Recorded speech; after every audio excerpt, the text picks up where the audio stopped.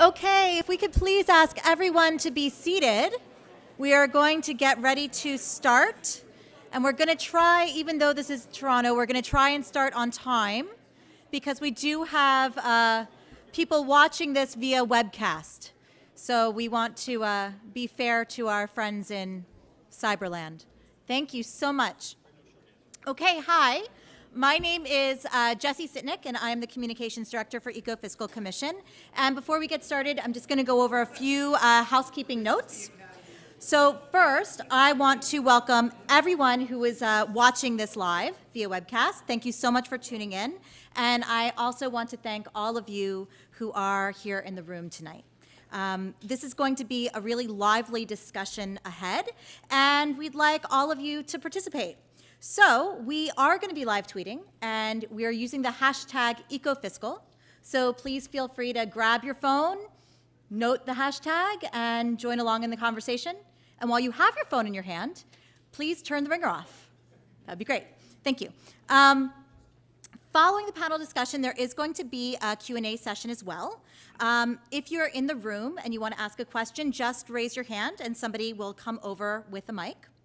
And if you are watching online, there is a little box you can put your question into on the web platform, and we will read it out loud here in the room. And we're going to get to as many of your questions as we can here tonight. And of course, if you are still hungry for more on this topic following tonight's conversation, I welcome you to visit our website, ecofiscal.ca. You can find a copy of our newly released report. You can check out our blogs. You can join our newsletter list and our events, all that sort of good, fun stuff. And finally, when the clock strikes 6:30 or thereabout, this room is going to magically transform into a cocktail lounge. So please be aware that caterers are going to come through and they're going to sweep up your seats very quickly at the end of the event. And we welcome you to stay, have a glass of wine, mingle, and chat. And that's really it. So let's get to it. It is my distinct pleasure to introduce Chris Ragan, who is the chair of Canada's Ecofiscal Commission. Chris is a professor of economics at McGill University and a research fellow at the C.D. Howe Institute. He has held posts including special advisor to the Bank of Canada and Clifford Clark, visiting economist at Finance Canada, and he's also really just a great guy. So please join me in welcoming Chris Ragan to the stage.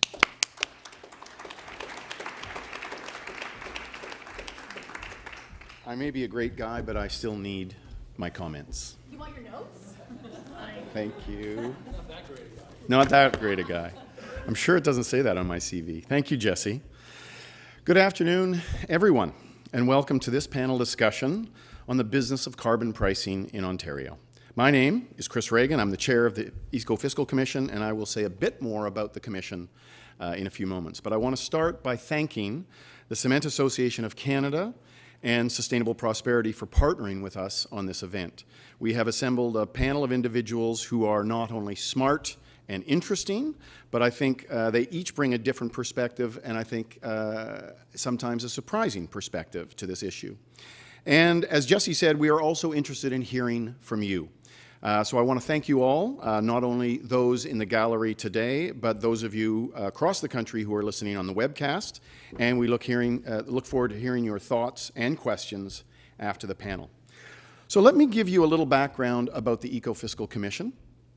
Some of you may know that yesterday we released a little report on carbon pricing. The Commission is a group of 12 economists from across the country who have come together united by the conviction that Canada can do better. We can do better in terms of environmental outcomes, we can do better in terms of economic outcomes, and we strongly believe that with smart policy choices, those two things come as a pair. And carbon pricing is the perfect example of what we call ecofiscal policy. It corrects price signals to encourage the kind of economic activities that we want more of, like jobs and income and profits and investment and innovation, while discouraging the things that we clearly want less of, pollution in general, and in this case, greenhouse gas emissions. Now, of course, carbon price is not the only example of ecofiscal policy. There are many, including road congestion pricing, pricing for residential garbage, water pollution pricing, and we will talk about all of those things and many more over the next 5 years. But right now, we are focusing on carbon pricing as an effective means of reducing Canada's greenhouse gas emissions. So you may wonder why we start with this policy. Well, it's not because we are particularly brave, nor, we hope, is it because we are particularly stupid. It is because, like most Canadians, we are practical.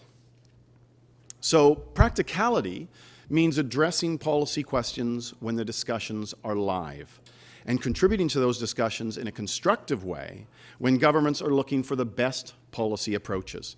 Well, these discussions are now live across the country, in Alberta, in Nova Scotia, and especially here in Ontario. Indeed, the entire purpose of the Ecofiscal Commission, which just launched in November, sometimes that's hard to believe, is to provide credible analysis to help policymakers address serious challenges that they are facing now, with solutions that are not just smart in principle, but smart in practice. Climate change is arguably the greatest challenge facing policymakers today, in Canada and around the world. We have finally moved beyond the question of whether we need to significantly reduce greenhouse gas emissions. It is clear that we do. The debate now, and for the near future, is about how best to do it. And this is where our new report begins, with a question that asks, how can we reduce greenhouse gas emissions in Canada in the most cost-effective and practical way? I'd like you to indulge me for a moment, and I really mean it when I ask you for this. I'd like you to close your eyes. I'd like you to close your eyes and imagine just a little something.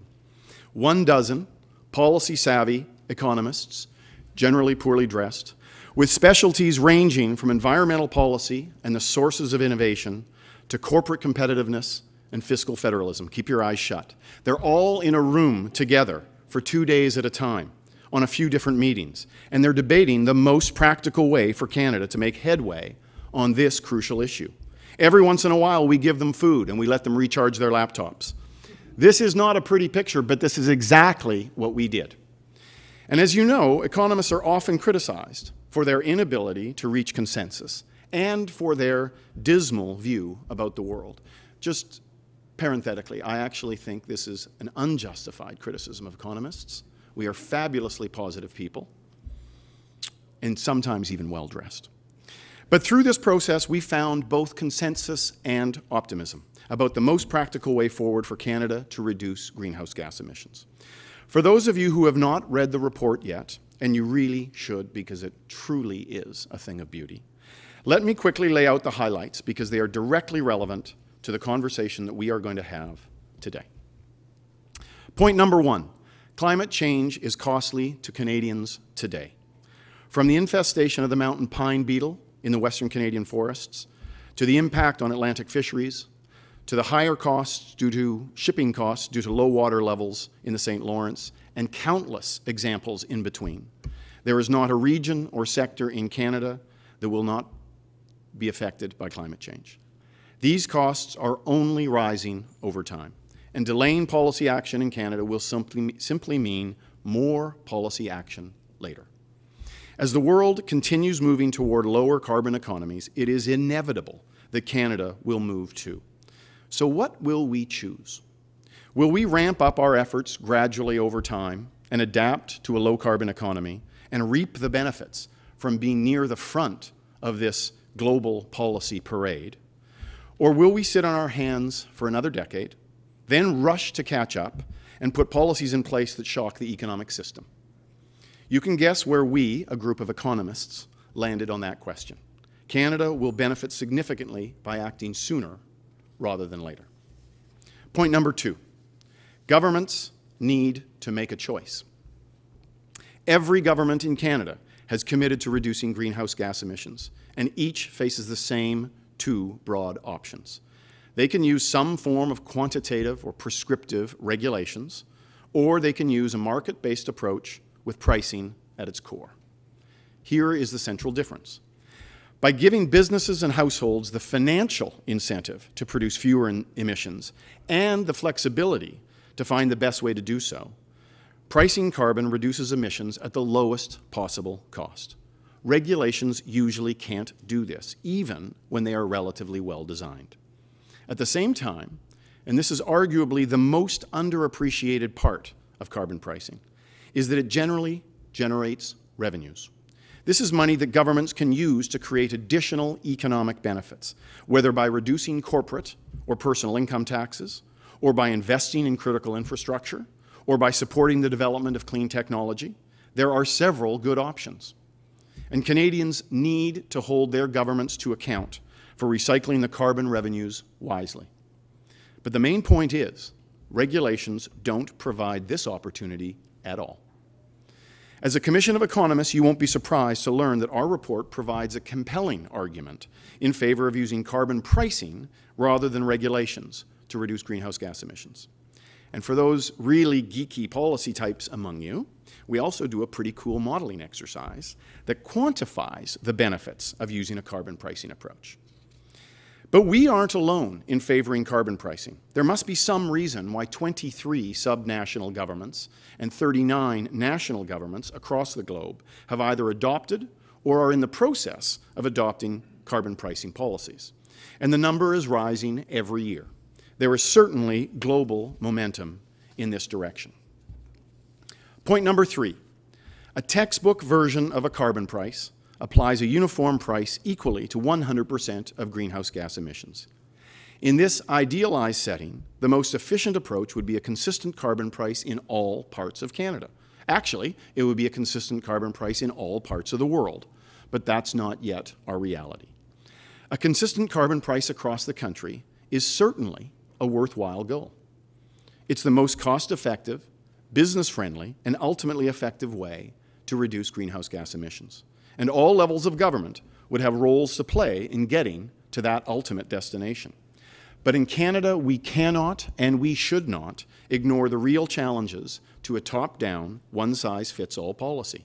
Canada's regions have very different economic structures, energy mixes, and emissions profiles. They really are very different, and too often we forget how important this is. Why do they matter? Because any practical approach to national carbon pricing, whether propelled by provincial or federal leadership, would have to incorporate these differences. These provincial differences frame the challenge for Canadian climate policy, but they need not stand in the way of making progress. Building on the existing momentum with provincial carbon pricing is the first critical step forward. It makes perfect sense to focus on continuing provincial action. British Columbia, Quebec, and Alberta have all implemented different approaches to carbon pricing. And now Ontario is ready to follow suit. This is called progress. And it is progress that we should not only embrace, but encourage. Our analysis shows that every province across the country stands to gain more from pricing carbon than by using a regulatory alternative to achieve the same emissions reductions.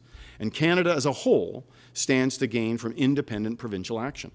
Provinces do not need to wait, not for anyone, not for anything. They can and they should act now. Point number 4. The devil, as always, is in the details. There are many choices when designing a carbon pricing policy. How do we ensure the stringency increases over time? What emissions will the policy cover? How do we deal with the competitiveness of businesses? And what is the best way to recycle the revenues? For each of these details, different governments facing different realities are going to make different choices. The carbon pricing system in BC and Quebec, for example, are designed very differently, but they are both good systems. These kinds of provincial differences are central to Canadian policy and have been since Confederation, and they underline the practicality of the provincial approach to carbon pricing. In fact, the provincial approach that the Ecofiscal Commission recommends shouldn't really be surprising at all once you really think about it. It's about as Canadian as a toque in January. These policy details are what we are here to talk about tonight. Ontario has signaled its commitment to move forward with pricing carbon, but how it designs that policy is incredibly important. The details will shape the future of Ontario's economy, as well as its success in reducing emissions. Those things matter to everyone in this room, and perhaps even more to your children and grandchildren. The business of carbon pricing in Ontario is your business. So let's get this thing started. Moderating this afternoon's discussion is my good friend and colleague, Stuart Elgee. He is not only one of the 12 Ecofiscal Commissioners, but he is the Chair of Sustainable Prosperity and a highly regarded Professor of Law at the University of Ottawa. It is my pleasure and honor to welcome Stuart to the stage.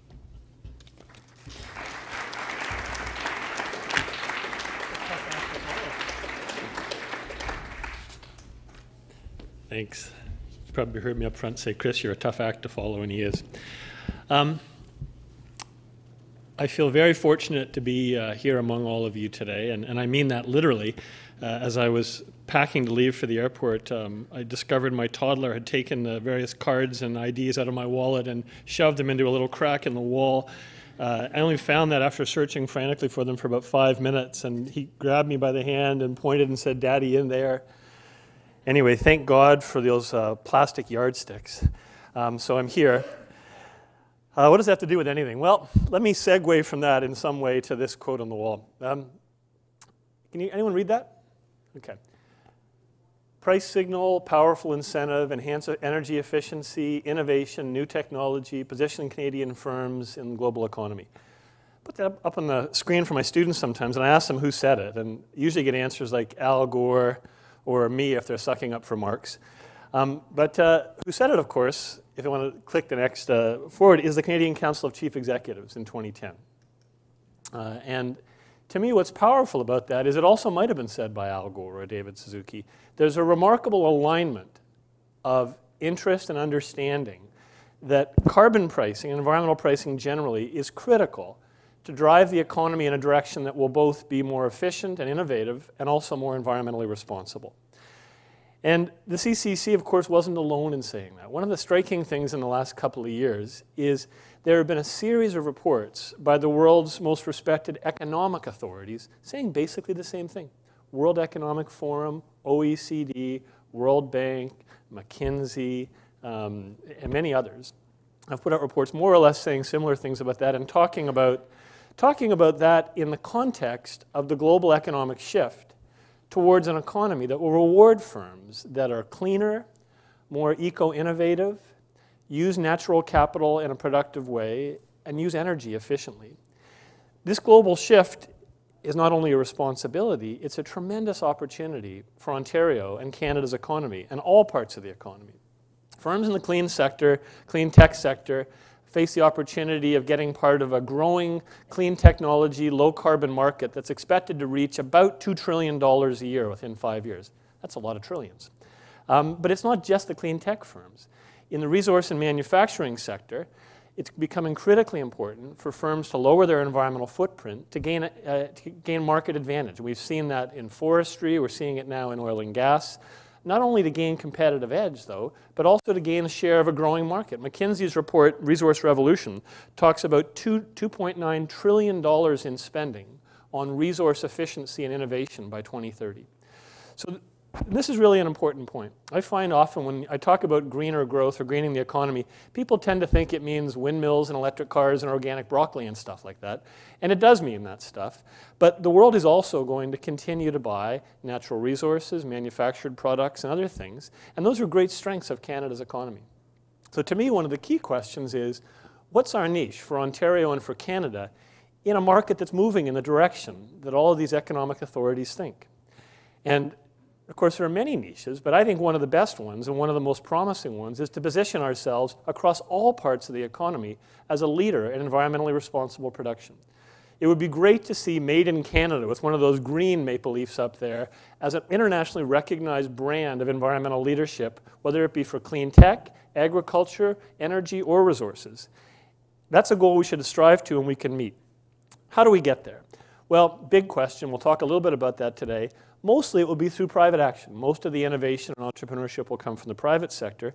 But as Dick Lipsey is fond of saying, every major technology innovation in the last 100 years has had a significant investment and support from government at some stage of its life cycle. The private sector alone does not drive innovation, although it's critical. We need government policy to enable and support those changes and to remove some of the barriers that get in the way.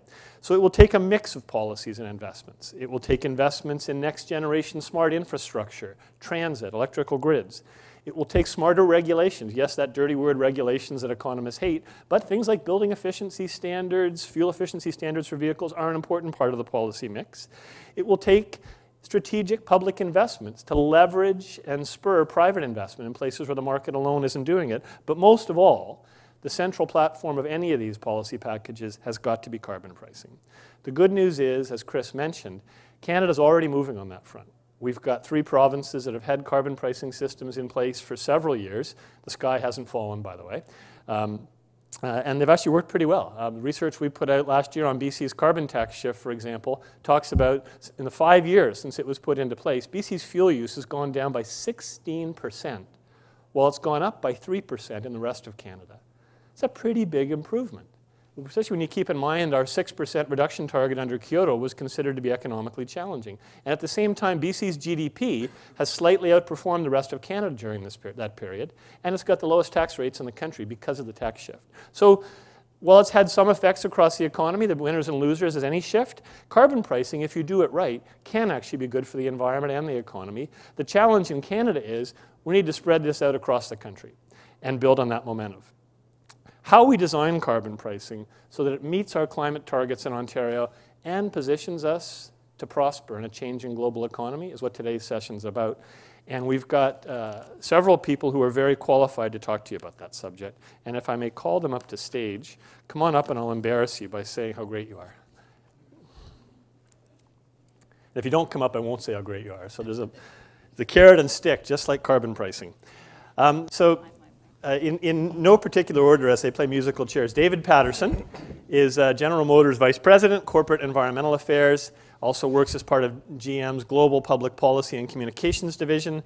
Many positions before that, Senior Vice President with BlackBerry, Senior Vice President with Manulife, and he's currently Vice Chair of the Canadian Chamber of Commerce, which has actually done some really good thinking about climate policy. Michael Masweeney is the President and CEO of the Cement Association of Canada. He's been in that position since 2010, several years prior to that, other positions in the industry.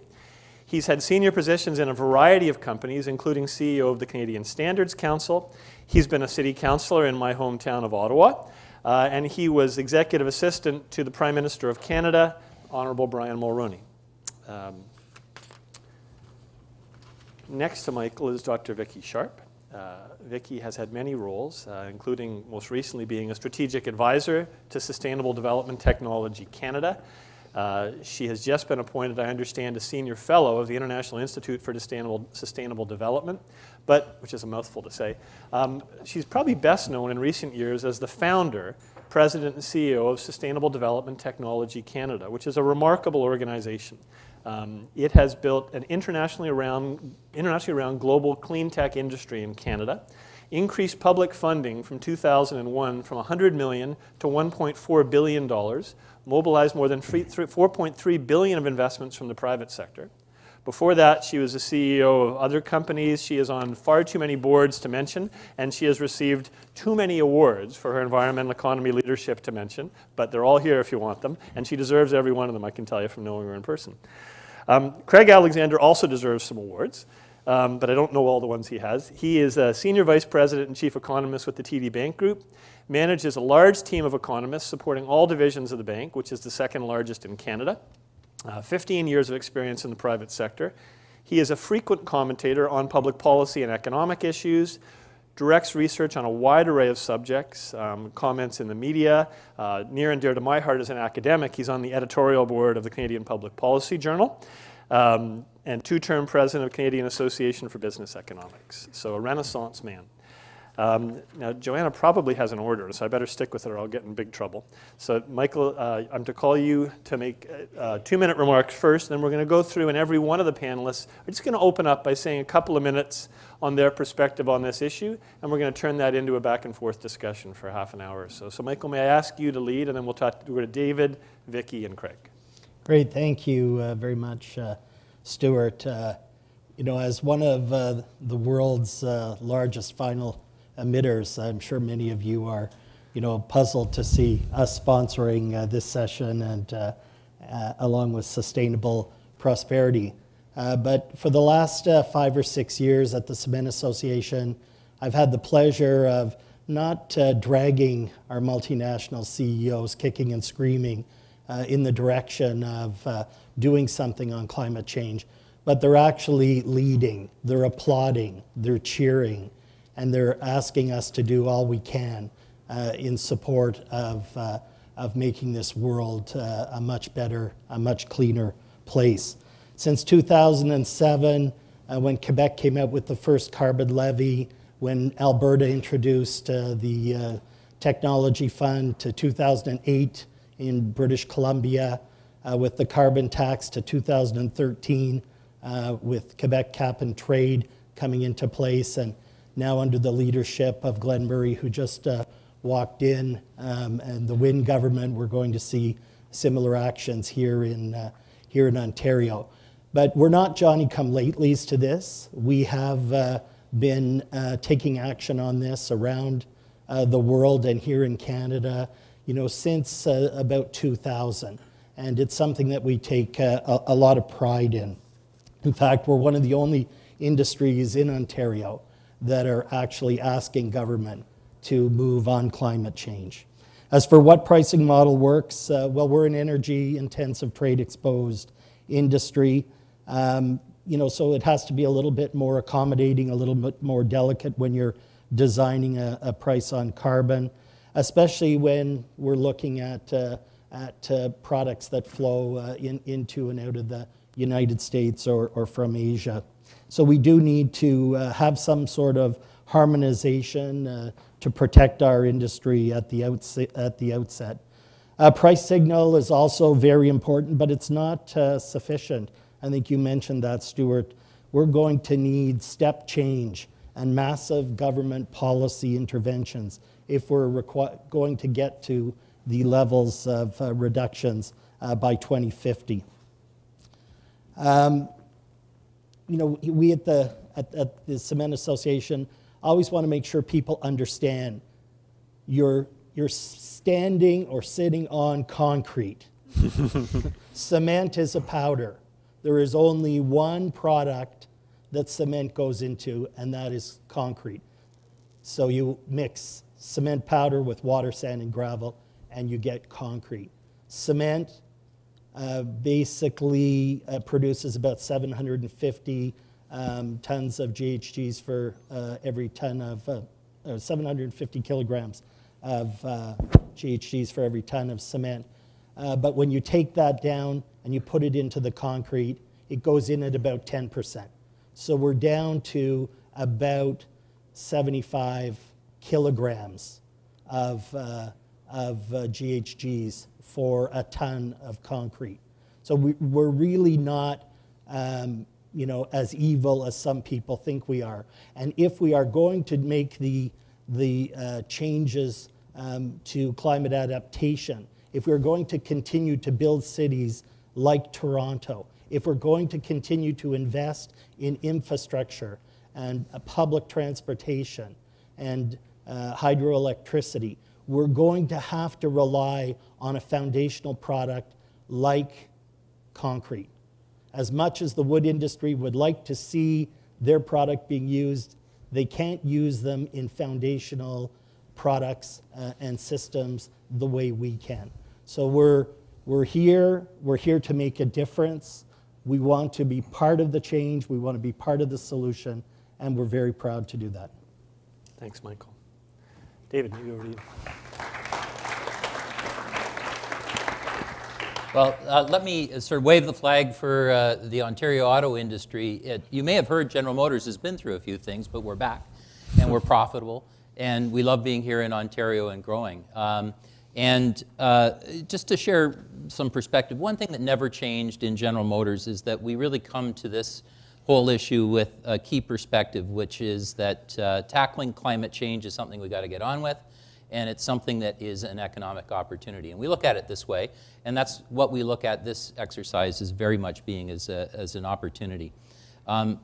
So we welcome the report, and we welcome the process that Ontario is going through. And we want to be part of that and make a meaningful contribution. And I think there's two key areas of opportunity that are important from our sector and for us at General Motors.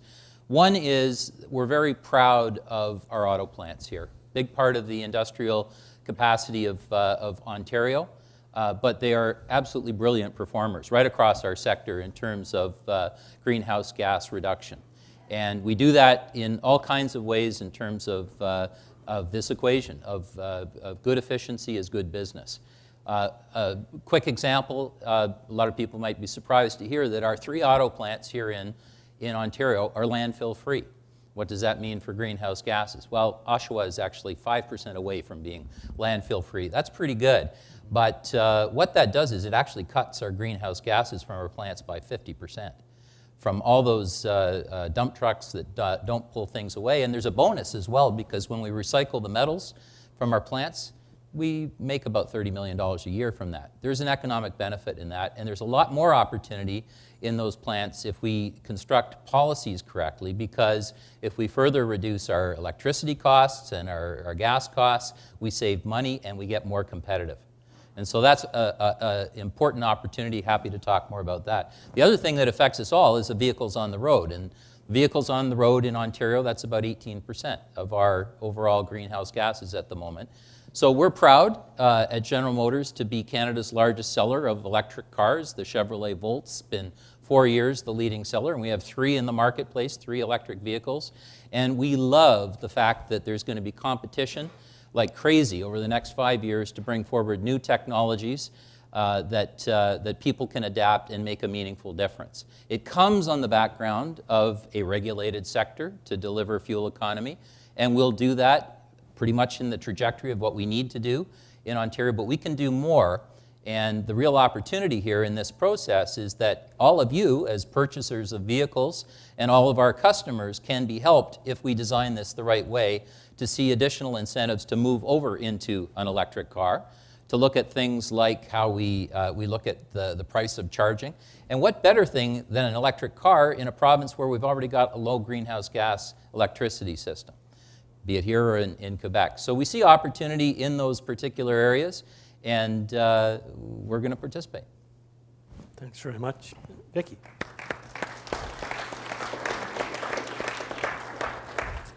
So thank you very much. I'm delighted to be here today, and very much so listening to that crescendo of discussion around pricing carbon. It's taken so long, and I think we're at a point now where there's been sufficient discussion, certainly better elucidated by the work of the Ecofiscal Commission and others, that we can comprehend what needs to be done, that we can take action. And I'm sure there will be debate about whether it should be a carbon tax or whether it should be cap and trade. I just think we should stop debating things and do things, because we are significantly missing out on the global opportunity to improve Canada's economic performance. At the same time, it will be an improvement on its environmental performance. But I look at what our Canadian companies can do, and I am worried that we will be left behind. We're an export-oriented nation. We have to derive those revenues. There is a market that, as you said, Stuart, anywhere between 1 and 4 trillion has been assessed for 2020. Canada currently has about 1% share of that market. We have 700 clean tech companies in Canada. That's in the order of 11 billion in revenues and 40-odd thousand jobs. If we were just to double our share of the global market and take a conservative estimate that it would be only $1 trillion by 2020, that will translate into 125,000 jobs and about 60 billion in revenues. That is as big as some of our most significant economic sectors in this country. And so why would we not want to embrace this and look at it as an opportunity and stop worrying about whether we should or we shouldn't? Admittedly, the details are important, but let's move on with this because it is exciting, and it'll bring great rewards for us as a nation. Two other points that go around that is that we've had for many years these discussions on why isn't Canada more productive? Why aren't we more competitive? And hand-wringing over business expenses on research and development. The numbers aren't high enough. Well, the thing is we have not seen enough energy-efficient and clean technologies adopted and the products purchased by Canadian companies yet. If you look at the amount of overhang of unplaced capital that Canada is sitting on relative to the US, it's massive proportionally. And we need to be able to invest that money, and in doing so, those technologies will make us more productive and competitive. And it'll also help us to diversify our economy. So some of these technologies, Stuart, as you said, were applicable to traditional industries, whether that be oil and gas or forestry, but it's also able to generate new revenue streams from different businesses that we haven't fully contemplated. So if we can increase our competitiveness, move up the value chain so that we're not just a resource-based economy, and diversify and grab some of that export opportunity, I can't see why we don't just move now. Well, it's a good segue to you, Craig.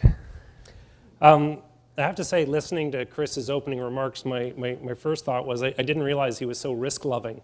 You know, he told you to close your eyes and picture a room of 12 economists working over several days. I'm like, oh my God, the audience is going to go to sleep, right? But in fact, the work that TD Economics has been doing basically echoes a lot of what the Ecofiscal Commission has presented in their analysis. I went back and looked, and our first report in this area was on market-based solutions to protect the environment, and it was done in 2007. So it's been a long time that my team has been talking about this issue, because we do think it's terribly important. In 2009, we looked at the question that we didn't think people had an answer to, which was, can you put a price on carbon and still have a growing economy? And the conclusion we reached is that yes, you can, right? That ultimately putting a price on carbon does not lead to derailing the Canadian economy. You can still have growth and prosperity. And more recently, we've been looking at the greening of the economy, looking at the progress that's being made. I think our concern is, and this is something that's highlighted in the Ecofiscal Commission work, is that even the progress we're making, and you're seeing it in a lot of different industries, right? A lot of greening taking place outside of the narrow definitions of what's a green industry. You're seeing broad-based movement, but we're still not actually going to meet the targets that we've set out. And if you're going to fall short, that means you have to ask the question whether you need to do more. And I think the inevitable conclusion is yes, you do. More recently, we've been looking at the value of natural capital. And part of our thesis is that when businesses and governments are making decisions, they look at in terms of like, okay, so what's the investment going to be in terms of labor, machinery, and capital? But maybe really what you should also be including is the value of natural capital. And it's something that needs to be more embedded in the decision-making process. So as an economist, when I look at this issue and think about carbon pricing, part of the setup for this panel was, please bring your unique perspective. Well, it's not going to sound very unique because it's going to sound an awful lot like what Chris just articulated, right? So the first question that any economist is going to ask is there a legitimate problem here? And the answer is, yes, there is. Carbon emissions are having an environmental impact. Question number two is there a market failure? Right? Is the market not capable of addressing the issue? And the answer is very clear that market pricing is not capturing the cost to the environment of carbon emissions. Well, that's a really important answer, because if that's true, then there is absolutely a role for public policy to play in addressing the market failure, which then leads to the operational question. Okay, so now what do you do about it? And your options are relatively, they're broad and narrow at the same time. If you put them in big categories, you can regulate it, or you can try to use market-based mechanisms to address it, either through putting a price on it, through a tax, or coming up with a market-based solution, like a cap and trade program. I think that the economic literature is unambiguous that purely trying to regulate this, like, could you come up with regulations that would achieve the target? Probably, but if you did, it would come at a much higher cost than if you used a diversified set of policy tools. And ultimately that likely involves some regulation, it involves some taxes, it likely involves some subsidies. It also involves putting a price on carbon, whether that's a carbon tax or a cap and trade system. Then the question becomes, which level of government should be involved, right? If there's a market failure and there's a role for government to play, what level of government should be involved? And the answer is every level of government, in various different ways. I'll be honest, when we did our initial TD assessment on the impact on the economy, we actually made a major mistake, because when we did the recycling of the money that was being captured by putting a price on carbon, we actually didn't recycle it back fully into the provinces where the money was being collected. And there was a legitimate pushback on our modeling, because while the national numbers were perfectly fine, there was an inequity being created at the provincial level. And this is one of the reasons why I really like what the Ecofiscal Commission has done in terms of putting the emphasis at the provincial level. From an efficiency point of view, a textbook would tell you a national price on carbon makes imminent sense, and businesses have to compete across all the regions in Canada. And so a level playing field helps businesses to compete. But even if you had a national price in some way, you would still have to take provincial considerations into account. And that was my biggest lesson from our 2009 study, beyond the fact putting a price on carbon was not inconsistent with economic growth. So I think at the end of the day, what I would stress is that the Ecofiscal Commission is doing something very, very useful in terms of raising the dialogue around the issue. But more importantly, what it's doing is it's actually putting the emphasis in the right place. And what we really need to do is get the ball moving, right? We started talking about this in 2007. We talked about the economic impact in 2009. And we've known for a long time that we're not on the right track to hit the targets. And to Chris's point, and I really hate to be a broken record and just taking his material, but at the end of the day, the longer you wait, the only thing is his material echoed what we said years before. The point is, the longer you wait, the higher the cost gets. And the sooner you get businesses to start actually understanding how to operate in a lower carbon environment, the easier it is going to be to adapt. And now, you know what? I think we actually underestimate the adaptability of the economy and businesses. I think my one big criticism is that we really need to think about this as in a transformative way, right? We need to actually get businesses and individuals to actually understand what the vision of the future looks like, and get them to understand that it's a prosperous future, right? This isn't a threat. This is actually putting a price on something that a price isn't being put on today. So I'll stop there. Thanks. Well, clearly nobody has any views on this issue up here. So we've got about 20 minutes for a bit of a back and forth. What I thought I'd start out with is a question that some of you have already touched on, but maybe let's elaborate a little bit more, which is, what are the opportunities that we should be trying to grab onto here? The next question is going to be about the challenges, just to kind of get yourself ready. And specifically, you guys have each talked about certain opportunities, but let's link those opportunities to what we need to do in terms of designing climate policy to best embrace those opportunities. And let's maybe trying to stick to let's keep it quick, 1-minute answers, maybe just have everyone go through and give one thought. What's your one advice in terms of key things we should be doing to grab opportunities for Ontario's economy in this new policy reform? To take a first whack at that one. Well, I think the biggest problem is we don't actually start the discussion in terms of the opportunities. Okay. Right? I mean, I actually think that most of the dialogue starts off with, well, what's the cost going to be? Who's this going to affect negatively? So let's start How bad is this going to be? So opportunities, right? How do we get them? Well, in terms of opportunities, like TD became, one of the lessons we've learned, and I actually heard it from the panelists, is when you actually start to do things that reduce your carbon emissions, you often actually find opportunities that you never saw before. Yeah. And one of the things our environmental group within TD does is they run pilot projects where they go into a business and say, how about trying this? Because we actually think that if you do this, we have a mandate that we have to be carbon neutral. We need you to go do this. There's some resistance. Run a pilot project, and you know what? After 2 years, invariably the business actually realizes, hey, there was actually an opportunity there we didn't see. So actually identifying the opportunities, like just saying, like, what are the opportunities, is actually a little hard in the sense that until you actually start down the path, you often don't even realize what all the opportunities that are present. Okay, so anyone else? And particularly, what does it mean for policy design for climate policy? How do we design climate policy that maximizes our chance to get those opportunities? Well, I'll bring it down to the plant level, where there is an opportunity, and it's, take a challenge to start with. One thing we know well is that in Ontario we have a challenge in terms of the high price of electricity for those of us that are producing. But on the flip side, this may offer a very significant opportunity for those of us that have to compete for investment, not just against other provinces, but across the border to the south. So my competition is in Michigan and in Illinois and places like that for investment. And my electricity prices are about 10% more than they are in Michigan. Now, if in the recycling of some of the dividend here, and in some of the policies that we do, if we can find incentives to help us get the last mile in terms of additional reductions in electricity use, in terms of additional gas uses and the like, we can actually close that gap to our key competitor.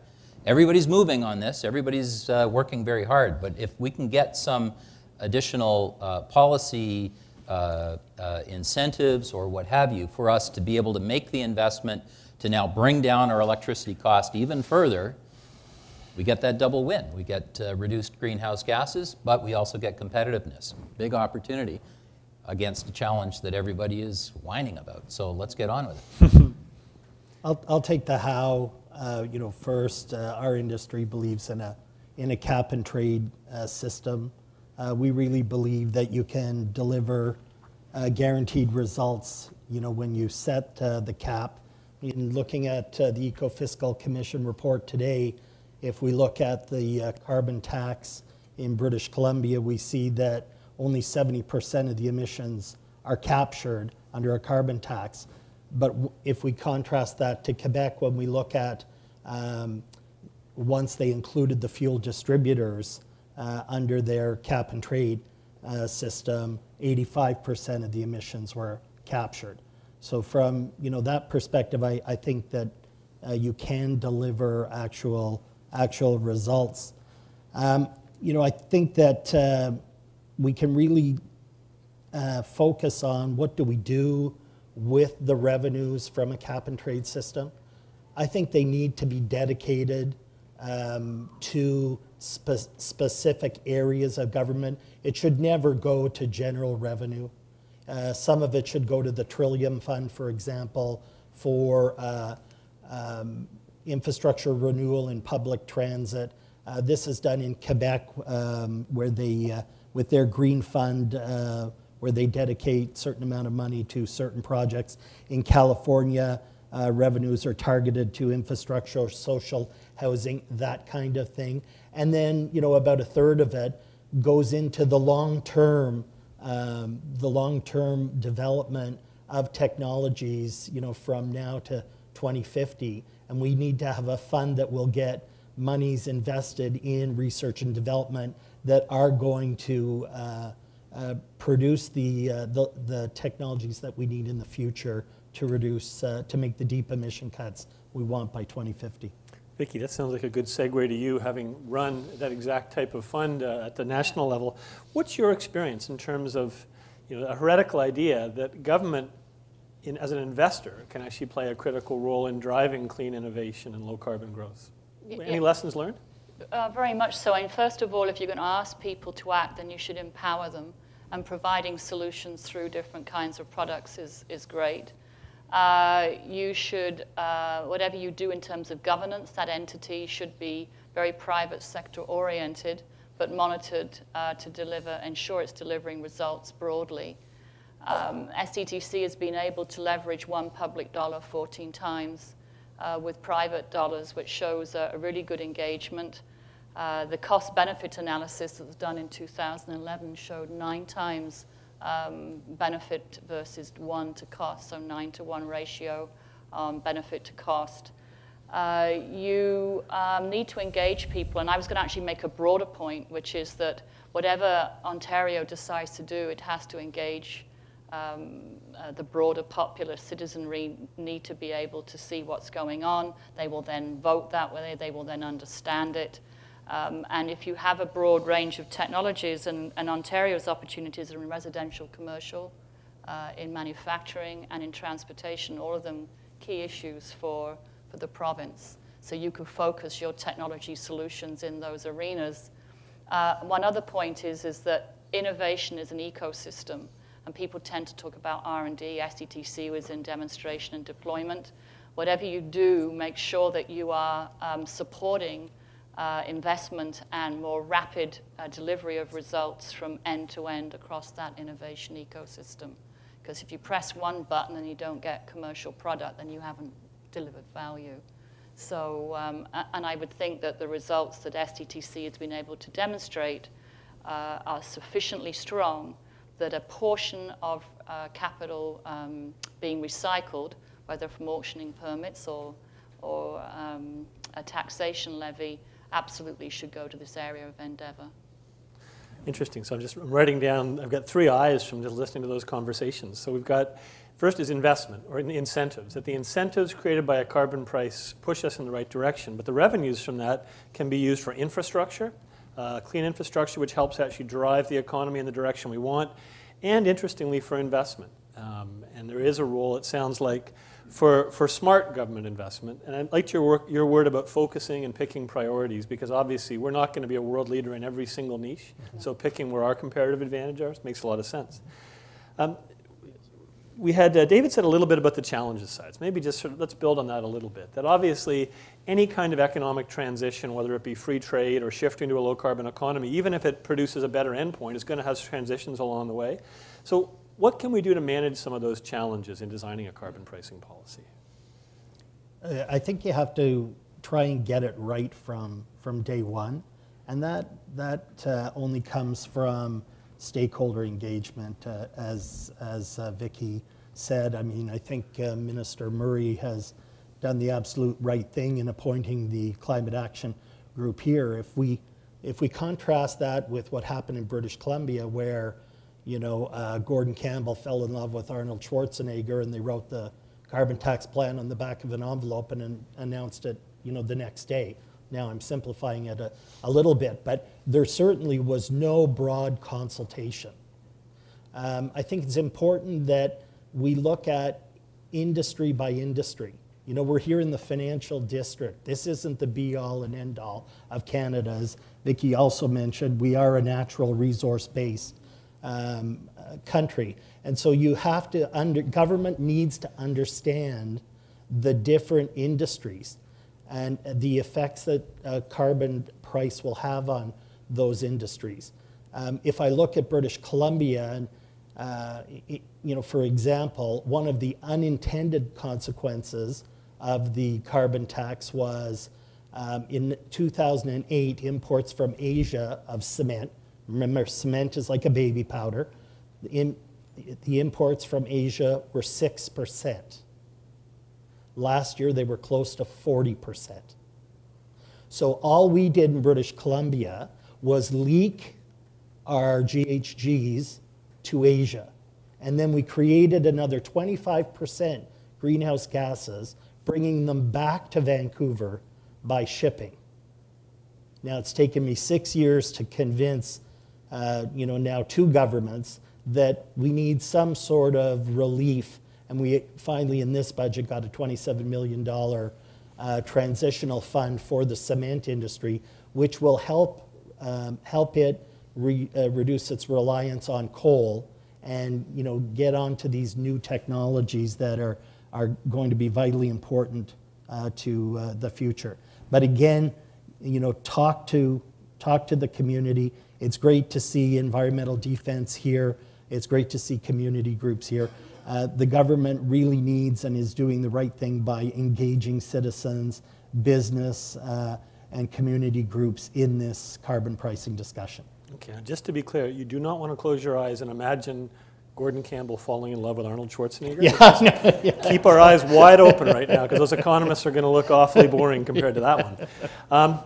So segueing away from it, your word transition was interesting to me. And one of the challenges, I think, of dealing with the challenges and the economic buffer that talks about is how do we actually manage it in a way that it is a transitional solution, that we actually buffer firms, but also help them invest and prepare for this kind of low carbon economic future that people seem to agree is a reality. We don't want long-term carbon welfare either. So how do we turn this challenge into a transition towards an opportunity? Well, I think part of the issue is when you're embarked on carbon pricing, you also have to give have a runway in terms of giving businesses an opportunity to adapt and change. Okay. You're going to be creating a lot of fiscal revenue from putting a price on carbon, and the point that was made, which I completely agree with, is this actually creates a lot of opportunities. One of the pitfalls is you have to make sure it doesn't go into general revenues and it gets recycled back in, and this is actually core to reducing the economic impact on making the transition. And how you use the fiscal recycling is terribly important, and part of it needs to go into helping companies adapt. And what we need to do is make sure that in terms of the dialogue, it's not a dialogue of the good guys and the bad guys, right? That isn't a useful conversation, nor is it going to be an economically viable one. So we need to put a price on. We need to get the price in place, and we may over time need to actually ramp it up. Perhaps give a roadmap as to when the price is going to increase over time, so that basically businesses can build it into their business models and figure out how they're going to be competitive and succeed in that new environment. Because as I said, businesses are actually capable of adapting to an awful lot if they have the time and they understand where they're actually going. And I do think it also has to be terribly inclusive. This is a dialogue that has to include everybody. The other challenge, though, is I think no one has actually done an effective job of actually articulating what a low-carbon economy in 20 years actually looks like. And I'd really like to see somebody actually deliver that, because I've never actually read one. So at the end of the day, if you can do that, you could actually get a lot more buy-in from the general public and from businesses. David, I'd like to see that too. It's incredibly complex, and it is going to be a challenge in developing the policies, because there is so much interrelation between our businesses. And we've talked about the challenge of competitiveness and making sure that we don't do this in a way that puts us at a competitive disadvantage and we get the opposite of what we're looking for. We also talked about the fact that all of us as consumers interact in a lot of these ways. One example that's often quoted from the auto industry, we do have a set of fuel economy regulations. They're set. And we're going to see a 50% improvement in fuel economy in all our vehicles on average across the board by 2025. And that's great. There's a huge technology revolution that's taking place. Sounds like the perfect solution. The problem is that in setting out that one challenge as a solution in the auto sector, we forgot there's a bunch of other factors. Someone famously made the quote that's sort of like saying we're all a little bit overweight, we've got to lose some weight, and so the solution is everyone will wear 32-inch pants. The problem is that we also need to look at a whole bunch of other factors. And so in the auto sector, having people incentivized to make the change, we have people here that have worked a lot, for instance, in getting old vehicles off the road. A third of the vehicles on our road here in Ontario are over 10 years old. That's really old technology. And so actually what we need to do is upgrade the technology. And I'd love it if we could get a ton of it into electric cars, but lightweight materials and all kinds of things are going to be part of that problem. So our policy challenge is not only going to engage us in the companies, it's going to engage you as drivers or takers of public transit, looking at ways, and it's going to change business models. And so all of these things interact, and we really have to have a good discussion to make it an effective outcome. Vicky, you want anything to add to that? Yes, I'd like to, much as we'd like to have it right the first time, I suspect we won't. We need to maybe start more carefully and then ramp up in a predictable way. That does still give us timelines to follow for industry to respond, but we won't get it absolutely right to begin with, and it shouldn't be an excuse for not starting. Whatever is done needs to be stuck to. There's been plenty of studies to show that if governments put in place some kind of initiative or regulation and they take it away and then they put it back in again, that they actually cost them 3 times more for that to actually then take place. I think your vision point is fabulous because that would help people appreciate what they are investing in, because the people of Ontario will be investing directly in this. For example, I have a real problem with urban sprawl. It bothers the heck out of me, and we're building all over wonderful agricultural land in southern Ontario. So there's lots that we could tackle to look at that people can get behind. And I think there are points in the report that are absolutely critical. There have to be broad capacity so that industries can respond, don't have it too narrow a focus. So that provides flexibility for industry. And there has to be an increasing stringency. Very good point that was made in the report. Yeah. Has to happen. The one thing I should have added is, we also need to measure the progress. We need to measure we need to measure the money that's being collected. We need to measure how it's getting used. We need to measure the impact it's having. We need to measure the progress towards the target. At the end of the day, from a business point of view, what measured gets done and gets evaluated. And so one of the problems we also have in this space is we actually don't have necessarily the measurement tools in place. Yeah. So a bunch of really important points, and it sounds like some agreement. So keywords I had down were economy-wide. Michael emphasized that. Price signal across the economy. Ramping it up so that there's a signal for future investment. Predictable. That predictability really matters for long-term investment.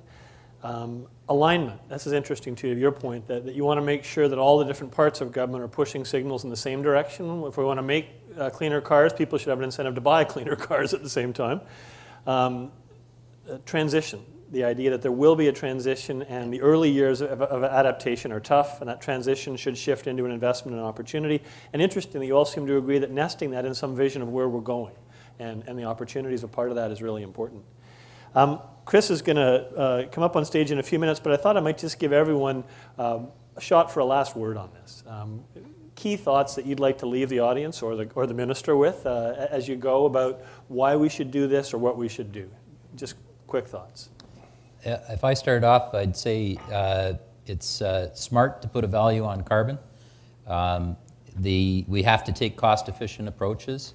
The range in cost per ton, if I buy a offset in Quebec, can be $30 for us. Putting an electric car together is in the range of $250 per ton. So we got to find the mix that makes a difference. The policy decided on the recycling opportunities can be a great opportunity, and we have to keep in mind jurisdictional competitiveness, not just across Canada, but because we compete with other jurisdictions all around the world. We've got to make sure that those are properly aligned.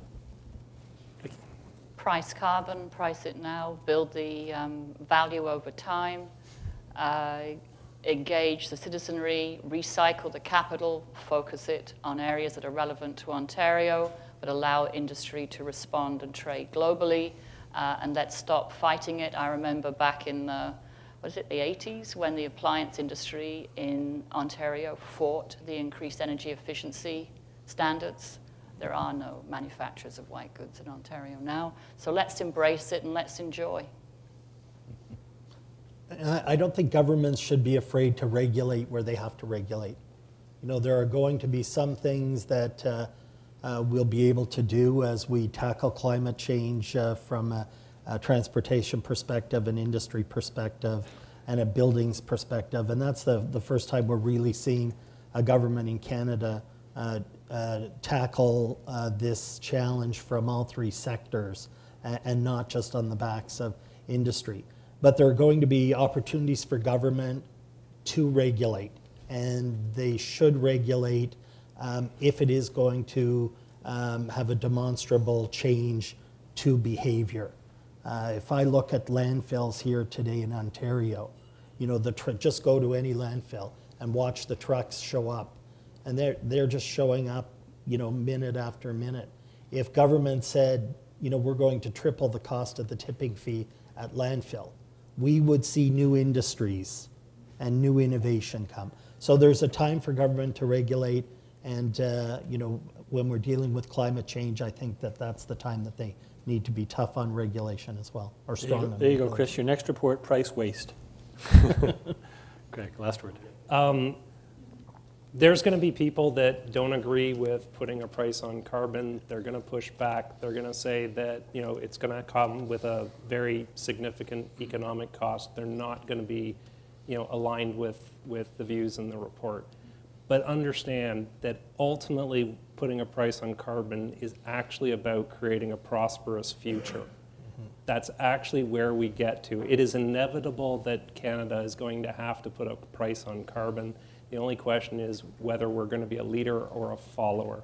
And so being a leader actually makes infinite sense. And the last thing I'd say is go read the report. Because I'll guarantee you most of the opposition is going to come from people that don't read it. Absolutely. Well, be a leader is a good segue to invite our leader back up to the stage here. While you're walking up, my little plug is if you want the 2-page version of carbon pricing, there's a couple of briefing notes by Sustainable Prosperity on the way out. Over to you, Chris.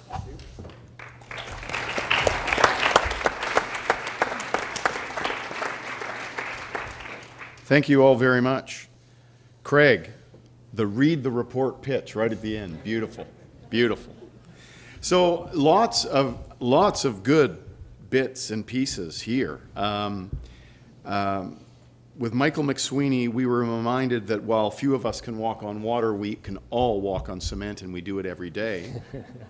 And we should keep that in mind. And I'm not sure if this is quite the way you said it, but what I heard you say was, we don't need Arnold Schwarzenegger when we've got Glenn Murray. I think... Yeah, that's the best way of putting it. Minister, is that... I think that's... I'm pretty sure that's what we heard. From David Patterson, we love competition in the market for electric vehicles. That's what I heard. I love this. And 3 GM plants are currently landfill free. So you're right, we should write a report on landfill pricing, and it will come. Vicky talked about the opportunities in the clean sector, right? Of course there's opportunities in the clean sector, there's opportunities in other sectors as well. But she talked about how tiny it is, 40,000 jobs currently in the clean tech sector. Just so you know how small that is, in a typical month, in a good, reasonably good business cycle, a typical month in the country has employment gains of 15,000. So 40,000 is 3 months worth of typical employment gains. Very, very small. So if we double that, or if we double the share that Canada has in the global market, huge opportunity there. Craig talked about the need to get the ball rolling. Vicky said as well. I was intrigued by the tension between 2 things that Craig said. One is we need to do a better job envisioning what the future looks like. But at the same time, we can't get too hung up with the fact that we don't know what these innovations are going to look like. And this is a classic thing that economists say at cocktail parties that leaves everybody massively disappointed. When people ask us, what are the next improvements in technology going to be? Smart guy. And we say, no idea, right? And we generally don't know where it's going to come from. But we do have to do a better job at envisioning what the future looks like. So I think what I'm supposed to do now is Q&A, both from cyberspace and from real space. Okay. Is this on? Is this on? Okay. We've got lots of questions from outside the room, so I'm just going to start with one, and it's a pretty straightforward question. So ultimately, carbon pricing policy needs political will, aka votes. So which approach to carbon pricing will best help ordinary families? Political will, which approach is best for families? I'm allocating these questions. I'm not answering them until I really feel the need. So who would like to take a shot at that? Anybody? Which approach to carbon pricing is going to be best, most successful to sell politically? If only Arnold Schwarzenegger were in the room. Okay, well, I'll jump in and get things. So it seems to me that choosing between tax and cap and trade is actually not that important. The dials can be turned to make either of them operate in a fairly similar manner. I think the key is some of the things the group said. Start with a relatively modest price. people and businesses can't make big changes in the drop of a hat. A carbon price comes in tomorrow, you're not going to run out and sell your car or buy a new house. But if you know that over 5 years it's going to ramp up gradually, as you're looking to the future and you're making changes in your own lifestyle or in business investment, you plan that into your long-term investment decision making. So I would say start modestly, economy-wide, but ramp up gradually so that people actually have time to adjust, anticipate, and take opportunity and plan around it. The one thing I might add to that too is that, that whichever road you pick, and I must admit I'm agnostic, it's important to have a long-term goal of alignment. And I think that was stressed in the report, and it's easy to lose sight of that. And so having partners that you're aligned with, that's a good thing. Well, on the political side, I mean, the economics is agnostic about which route. There's pros and cons between carbon taxes and cap and trade. You know what? You can implement either. I'm not a political scientist. I don't know which one is politically more expedient.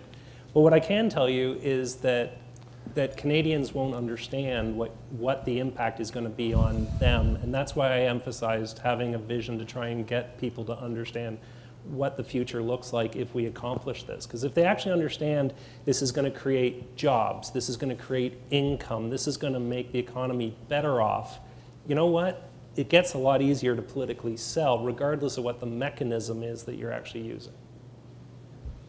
Okay, now we don't all have to answer. I mean, if you want to answer it, please do, but we don't. Keep moving. Okay. Jesse? No, I think you're in the audience. Back to the audience. Okay, Alex has one. Hi. Tom. Hi.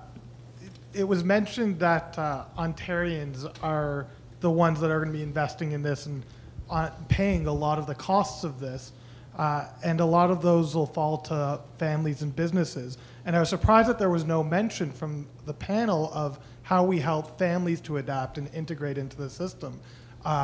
Especially if we're talking about a dedicated fund that's investing primarily in infrastructure and green programs, how do we integrate that with families? So I wondered if there was a little bit more thought we had. Excellent question. How do we help families to adapt to some form of carbon pricing? Well, that's where I said it should never go into general revenue. It should go into targeted funds, whether it's for transit renewal, whether it's for social housing, and then investing in clean tech industries, which will then manifest itself in jobs. So I think that we have to be wary of whichever system we go to, that the revenues do not just go into general revenue. Is that a tangible enough connection to please the families? It's a bit of a false dichotomy. I mean, families all work. So at their place of work, they can see changes in their business and whether it's competitive. And if you go back to energy efficiency products, it can range from lighting and LEDs, which we already see, mechanisms for people to learn how to reduce their energy costs in their home, reduce their water usage. So there are education programs that can go along with the promotion of the purchase of these products that would help families understand how it impacts them. But I think, Craig, you made the point, which is there should be very full reporting on what the progress is and the different mechanisms being used so that anyone can see that their investment is being well allocated and they know what they're getting for their money.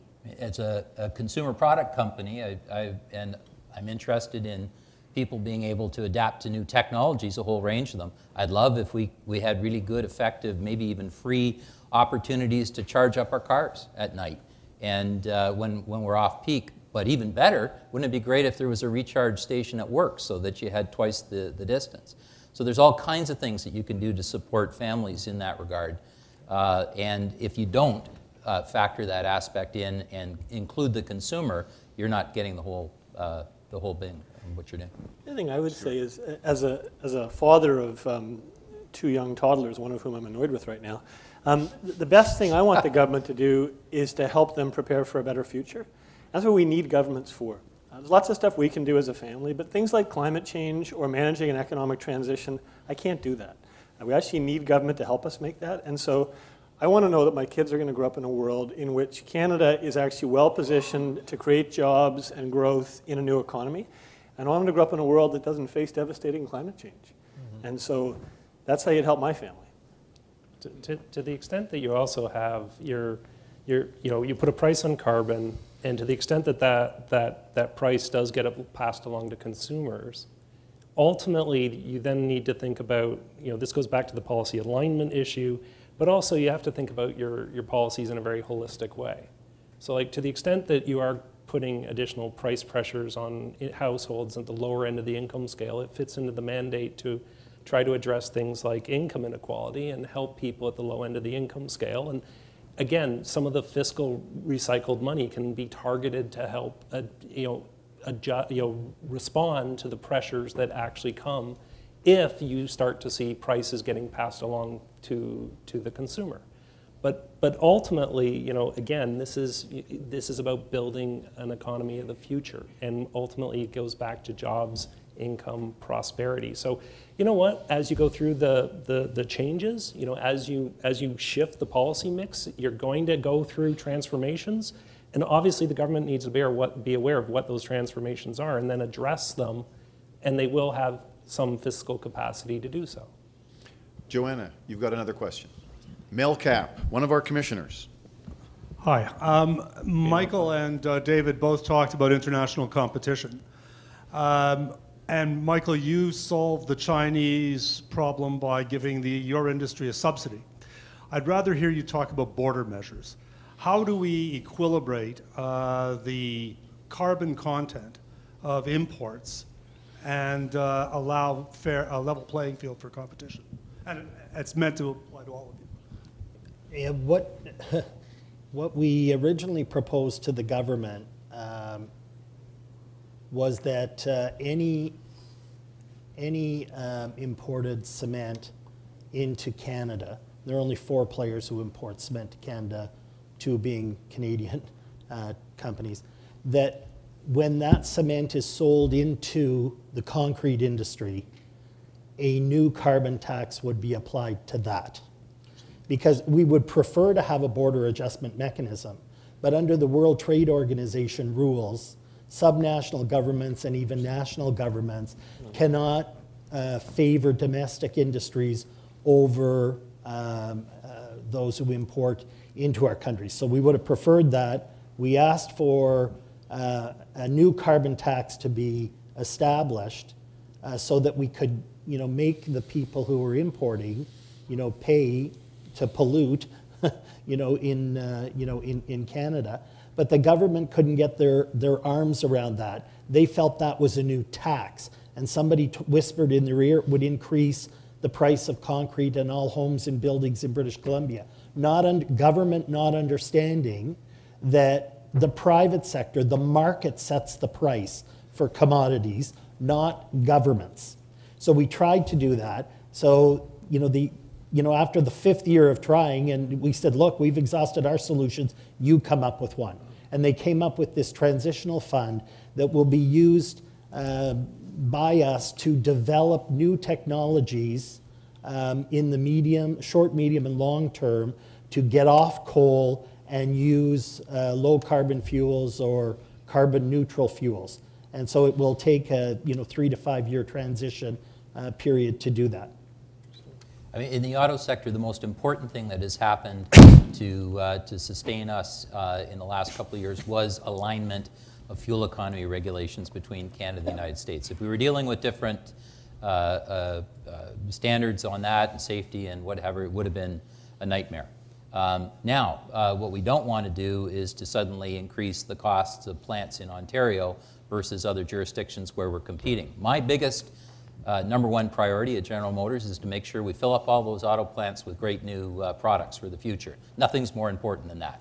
And we're working very hard on that. So we certainly don't want an additional cost laid on top of it. However, you give us the chance to earn our way out of that with more fuel efficiency in our plants, better use, being landfill free, recognizing some of the benefits of that. Hey, that's fair game. That's good. We'll be able to close that gap. And if we end up with a regime here that can perhaps attract some of the best new automotive technology for the future, because that's something that we can do in Ontario better than other places, I'm all game for that too. Alex, you've got our next question. Sephora. Thank you, Chris. Stuart, you spoke about the importance of government ensuring climate safety, and to that end, Canada committed in Copenhagen to 2 degrees in the Copenhagen Accord, to trying to align our policies with 2 degrees. Yet here we're talking about the role of provinces, which is important and critical, and but we know that neither the provinces individually nor pricing, especially if we start with a moderate price in the near term, will help us meet our climate targets. And Canada can't currently meet our climate targets. So then what, in your opinion, is the role of the feds, especially given that we're in the run-up to Paris and Canada has traditionally played a fairly important role helping internationally to deal with intransigent issues? So what's the role of the feds, and then what is the role of regulation? Couldn't have happened to a nicer guy, Stuart. Oh, you really were waiting for that, weren't you? Did you plant that It was question? directly to you. That's a good question. She could have asked me, but she asked you. Yeah, okay, well, you can follow up. So I guess I would say a few things. Obviously, because transitioning to a low-carbon economy takes time, right? I mean, changing our power systems, changing our transportation systems, changing our building infrastructure isn't going to happen overnight.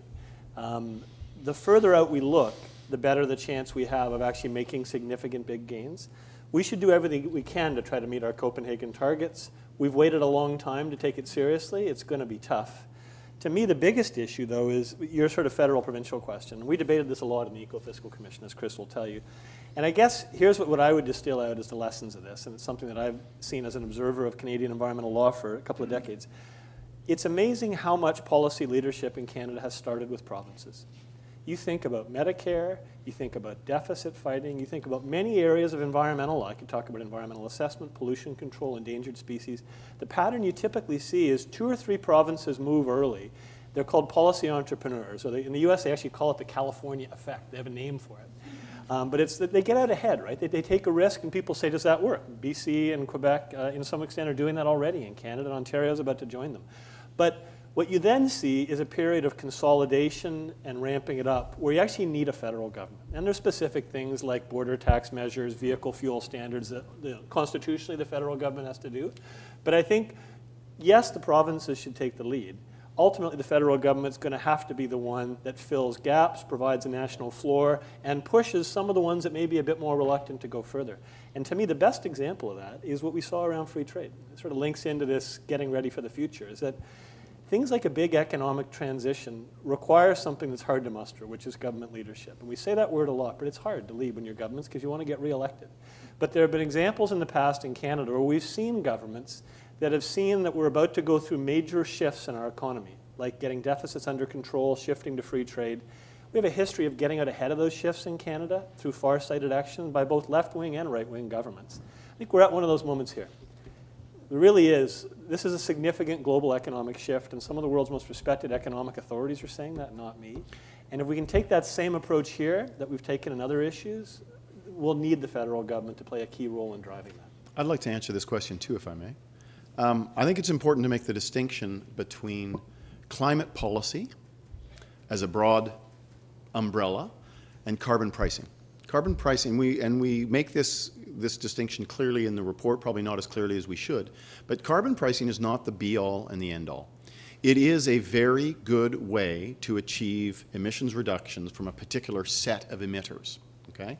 But it is not the only kind of policy that could be used or should be used to reduce greenhouse gas emissions. There is a role for regulations of some types, and there is a role, and the question was about the federal role.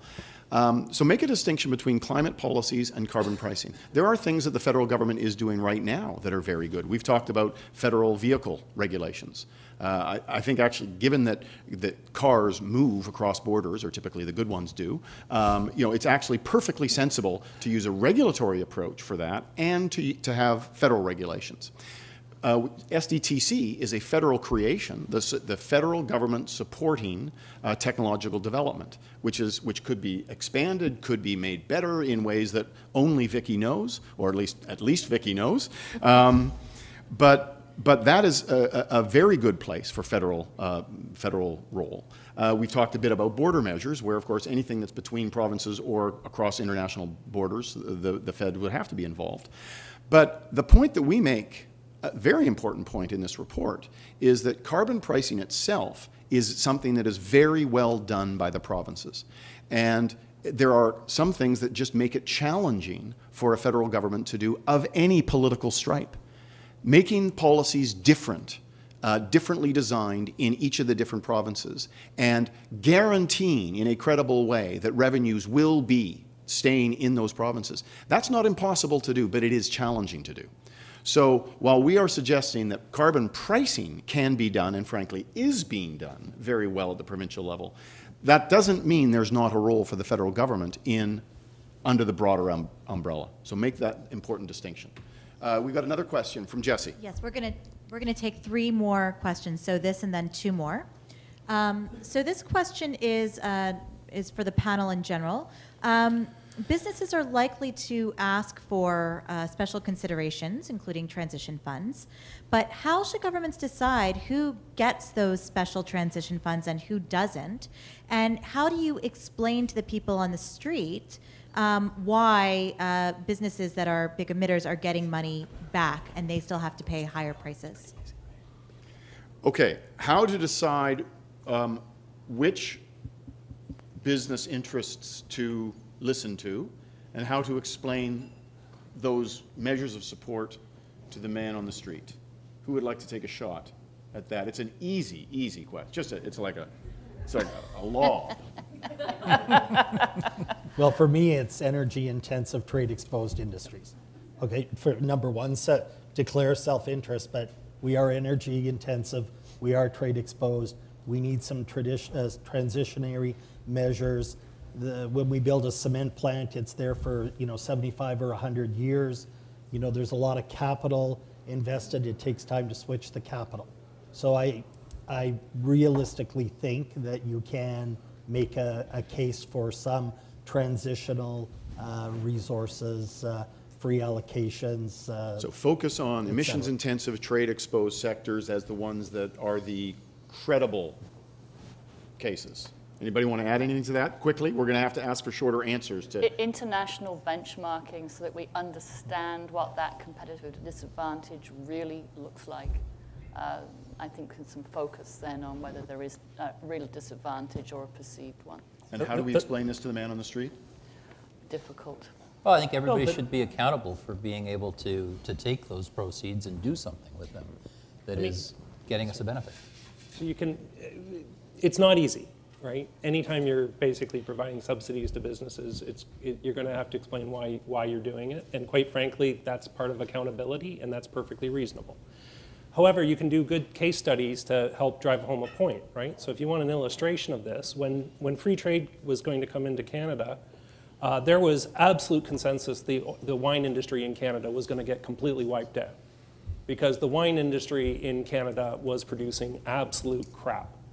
And as a consequence, it was not a competitive industry. So one of the things that happened in advance of free trade was the industry in Canada actually was provided some transitional support so that they could change the products that they were actually making. And the end result of that now is a world-class industry that is highly competitive, very profitable, and has a lot of knock-on effects to the domestic economy through things like agritourism. So at the end of the day, you can come up with good examples of where you provide transitional support to businesses, and the end outcome is far better than if you didn't actually provide that transition. I do take the point, though, it is hard to choose which industries you're going to say yes to and which industries you're going to say no to. Craig's mention of the wine industry, just for those people who would like to read about it, if you pick up the country's leading textbook in the Principles of Economics and you check out chapter 33 on trade policy, there's a very nice discussion of free trade as wine as a free trade success story. So yes, 2 quick things. Sell it on the man on the street is it's got an exit strategy. That support really is transitional, and it's linked to investing in cleaner technology that will prepare these companies to compete in a low-carbon future. I'd have a sunset period, and I'd have outcomes linked to that. Yeah. Second thing that I guess I would say, well, that's enough. For the time limit, let's just go with that. Okay, Joanna. Thanks. First of all, I agree with the panel that any money that is collected in any form has to go to the issue at hand and not into general government coffers, because nobody will take any government seriously who uses this as a way to shore up their fiscal responsibilities. Having said that, I want to agree with Vicky in the sense that I think we have to look at this as an opportunity situation. In Canada, we have small business is the backbone of the country. They typically are the invisible majority that people ignore when they write policies. So I implore the group of 12, when you are looking at this, I note that in your report you mentioned the word small business once. Thank you. But they represent 7.7 million employees across the country in small business that are companies with less than 100 people. They aren't experts in carbon pricing. The kind of help they will need will also be, first of all, education on what you're talking about, because they aren't stupid. They're just very busy people trying to make a job or get something out the door. So when you're doing all this, they're 98% of the economy, and they represent over 55% of GDP. So pay attention to them, please. Any responses on that? Well, it wasn't a question. You noticed that. It's good. It's good. It's good. Yes. Good. No disagreement. Do we have another question? Yes. Okay, Alex up here, and Joanna, you've got one first. And then we must be hitting up against a... Just want to pick up on the comment about making developing a vision and making the messaging simple. I think it's really challenging. We're talking about carbon, we're talking about climate, which is really hard for people to see. I guess and the good thing is we are beginning to have a discussion on this, and I guess I just encourage people in terms of the way that I think the issue needs to be positioned from a strategic level, is to remind Canadians that 81% of our man-made greenhouse gas emissions come from the production and use of energy. So that's an important relationship people don't understand. When you're talking climate change, it's almost all carbon. There's a little bit of not all energy. A little bit of non-energy, but 81% energy. And work from the University of Alberta has indicated that we're currently wasting more than 50% of our energy. So the potential is very large. And I think it's very scary for people to think you're going to put a cost on this, and I don't know how I'm going to do it. And I think if they got the sense that I can focus on this 81%, this energy, and we're wasting half of that stuff. And if people begin to think about that, then I think that's getting towards a vision, and it's putting it in terms that people can understand. That was a good statement. Massive agreement here on the panel. Okay, sir. Yes. I've heard a lot of talk about the price being put on now onto carbon tax. But not one person has mentioned the mother of all carbon taxes, and that was the one imposed by the OPEC countries in the 1973, which has increased the price of oil from $2 a barrel to whatever it is now. And that has introduced massive amounts of improvements in technology into our society. And we've a lot to learn from that. And I'm quite a little surprised that nobody made any mention. It sounds like putting a price on carbon is a new idea. It's been around for a long time, and we've learned a lot. And I'll just touch briefly on the cars. My first car was a '49 Pontiac, a lovely V8, or a straight 8, I think. I got 10 miles per gallon, but it cost me 20 cents to buy a gallon of gas. Well, you wouldn't sell a car that was that inefficient now. So, but we've learned a tremendous amount, and I'm a little puzzled that it's never been mentioned. In the interest of time, because that's going to be our last question, I'm going to provide a very quick response, and if anybody really wants to jump in, please feel free.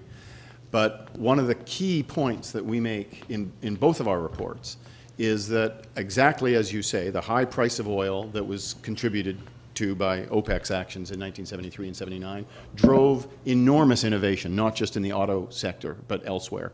And a key point of carbon pricing is not just to attach a price to pollution and create incentives to pollute less. That's certainly part of it, but it's also to drive innovation.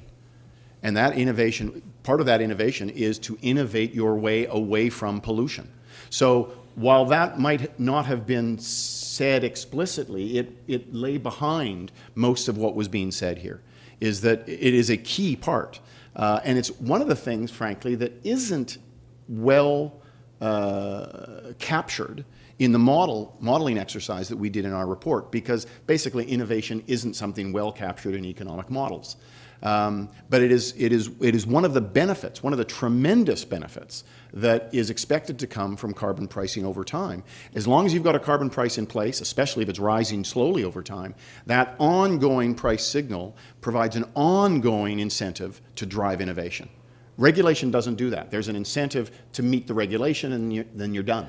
But when you've got a carbon price in place, then you've constantly got a market-based profit incentive to do better. And the way that we do better is by innovating. So this is a key part of what we're talking about. I promise you, if you get the report tonight, take it home, do a search on the word for innovate and innovation. It will be all over the place. Unfortunately, small business is not there with the same, that wasn't planned, by the way. Only one time, apparently. Innovation is there at least twice. We've got to stop. I want to thank everybody on the panel. Thank you, Stuart, for moderating. Thank you, the four of you, for a great discussion. Thank all of you for your questions. I want to thank again the cement industry and Sustainable Prosperity for partnering for this event, and for bringing you the nutritious and low-carbon snacks that have just been wheeled in. So please stay. We're going to move the chairs quickly. Stay, grab something to eat and drink, and keep calm and have a drink and chat about carbon pricing. Thank you.